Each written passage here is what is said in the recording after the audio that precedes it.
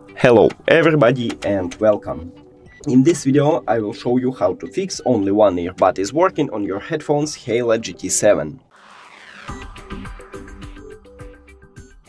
Firstly, try to put your headphones to the charging case, then close the case, open it and remove it from the charging case and test it. If it didn't help you, we should make a hard reset. To make a hard reset, put your headphones to the charging case and after that press and hold both of multifunctional buttons on your headphones for at least 10 seconds.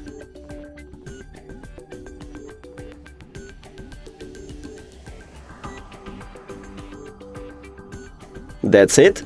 Now, click the information icon or settings icon if you have Android. Then forget the device, forget device. If you have Android, click Pair New Device, and after that remove the headphones from the charging case. It should enter into pairing mode automatically, so we should see it on the list and we see it, click on it to connect. And that's it.